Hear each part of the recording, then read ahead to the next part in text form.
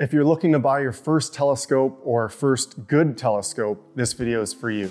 I'll cover which aspects of a telescope are most important, how much you'll need to spend, and share 4 excellent examples for you to consider. Now, I'm an astrophotographer, so we'll cover ones that can do that, but I also want to make sure people who are interested in visual astronomy are covered as well. So hold on to your star charts and let's dive in. I hate to break it to you, but there is no one-size-fits-all telescope that can do everything. So you'll need to be clear about what you want out of it. Do you want to see planets up close?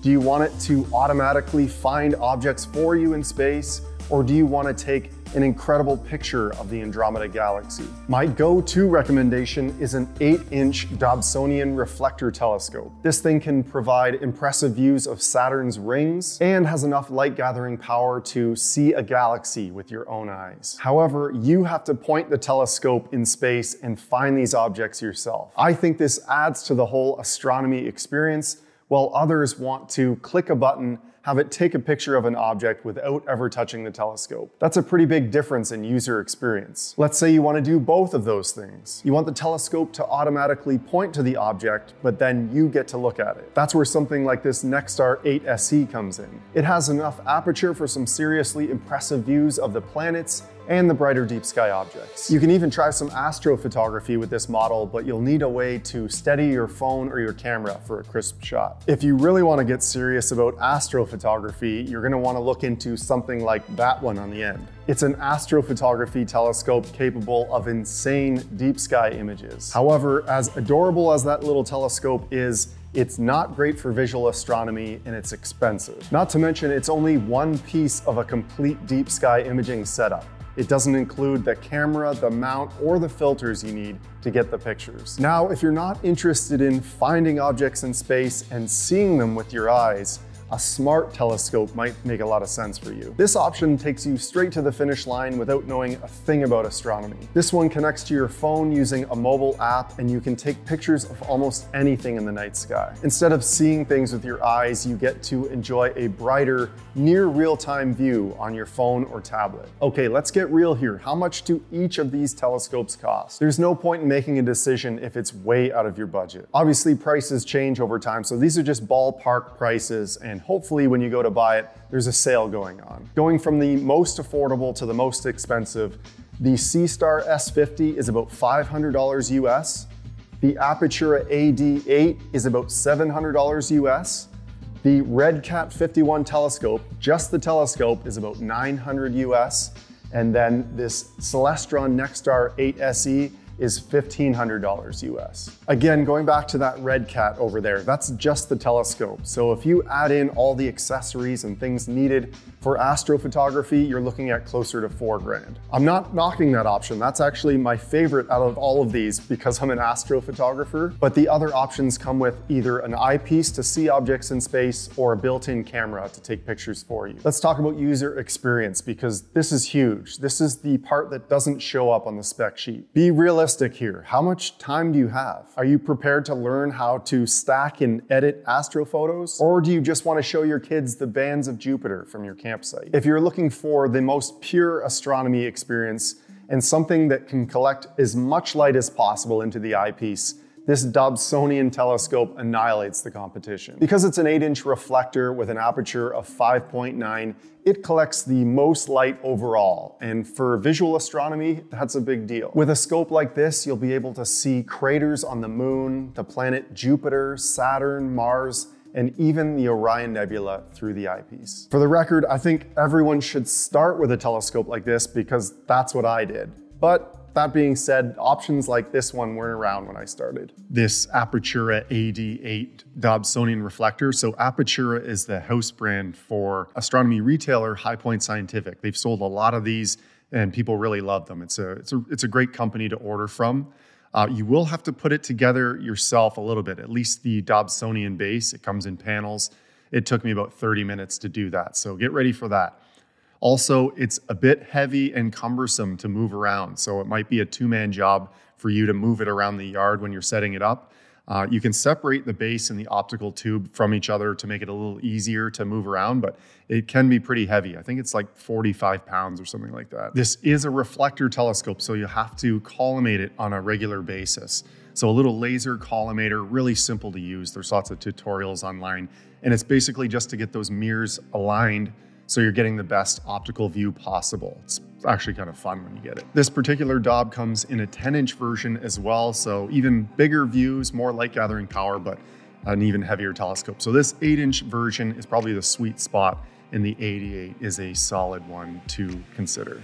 If you want a similar option, but with a little extra help, the Nexstar 8SC is a good option. This one is also an 8-inch diameter for light gathering power, but it's a little bit dimmer at f10. It also looks deeper into space at a focal length of 2,000 millimeters. This one is even better for the moon and planets because not only does it bring them in closer, but it comes with a computerized tracking mount to keep the object centered and track it. The built-in hand controller includes a database of objects for you to punch in so the telescope will slew to it for you. Unlike the manual Dob, there's a bit of a learning curve to get this one aligned and functioning at its best. It's the most expensive telescope on the list, but many people consider this one to be the most well-rounded telescope money can buy. There's a reason it's been around for over a decade. Couple notes on the Nexstar 8SC. One of them is that you need to power it. You need to plug it in to run the computerized mount. So you'll need a portable power tank or to plug it in at home. To get that pointing accuracy to find objects, you need to do a star alignment process, a 1 or 2 star alignment,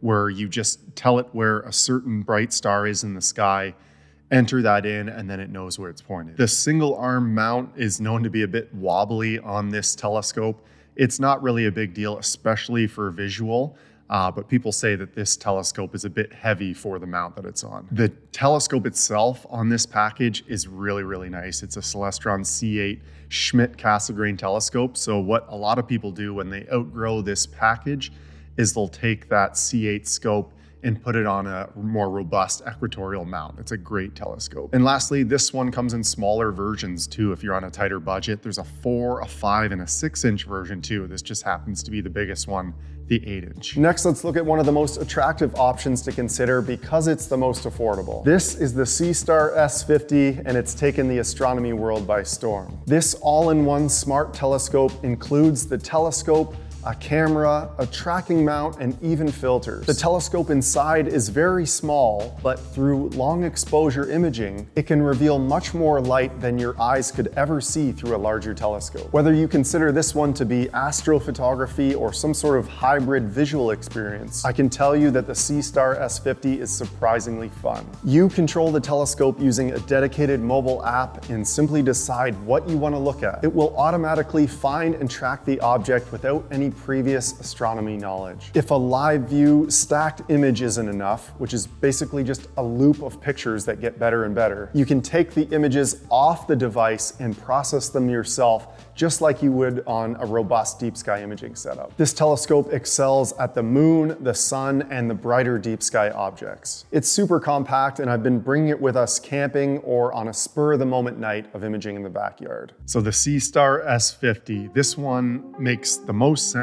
for a lot of beginners getting into the hobby that kind of want to test the waters.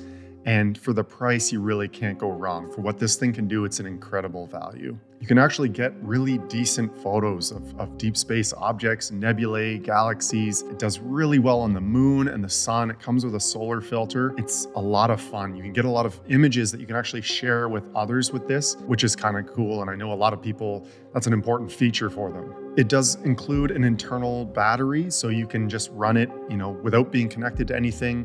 You're bringing it to your campsite or just outside, you can just turn it on, set it up. It will run out after a few hours, so you might want to get a portable power tank to plug it in to keep it going longer. A lot of people do that. But it holds up pretty well, and I've used it on some really cold nights here in the backyard. Another great thing about it is that it comes with everything you need, including the tripod and a bag, and it's just a ready-to-go system that you can get up and running the day you get it, as long as it's clear, of course. There are other models of smart telescopes out there. Actually, the SeaStar comes in a 30mm version. The SeaStar S30 just came out, so that's one to consider. It's even more affordable. And then the Dwarf 3 is another option that I've demoed recently that did a great job. That one's not out yet, but that's coming out soon too. So there's lots of options to consider in the smart telescope category now. If you do end up going for this one, it's not like you're gonna be like, oh wow, I should have waited and got the way better version. This one's gonna hold its own, and I think it's gonna be it's a relevant choice for a few years at least. Lastly, we have the most expensive options when you consider all of the other things you'll need to enjoy it.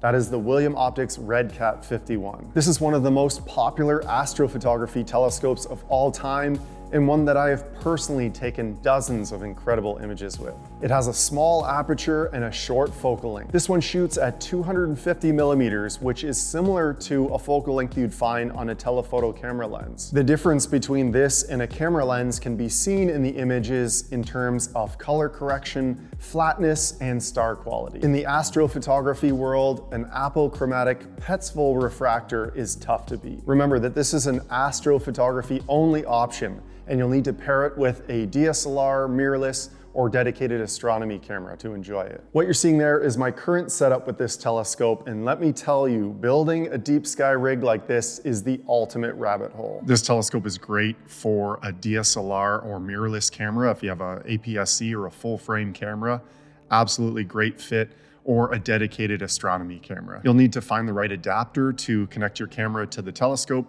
but you can find these very cheap on Amazon. So when you're using a telescope like this and you want to run the camera and automate your imaging session, you'll need to use additional software either on your laptop computer outside or something like an ASI Air Wi-Fi controller. This little RedCat comes in two bigger options, the RedCat 61 and RedCat 71. If you want a little bit more aperture and focal length in a similar package. There are lots of other options in this category for wide field imaging refractors, so it's up to you to make a choice, but this RedCat has been proven for many years to be one of the really good ones. Of course, these aren't the only 4 types of telescopes available, but it's actually a pretty good mix. If none of these stood out to you, my advice is to go to a stargazing event held by your local astronomy club. See what they're using, ask to look through it, and ask them what they think of it. I almost guarantee that they'll have one of the options I've shared here. Buying a telescope is a big purchase, and you want to get it right. Not just because of the money, but a frustrating first experience may ruin the spark that got you interested in looking up in the first place. I hope that this video has inspired you to continue your astronomy journey and that you end up making the right choice for you.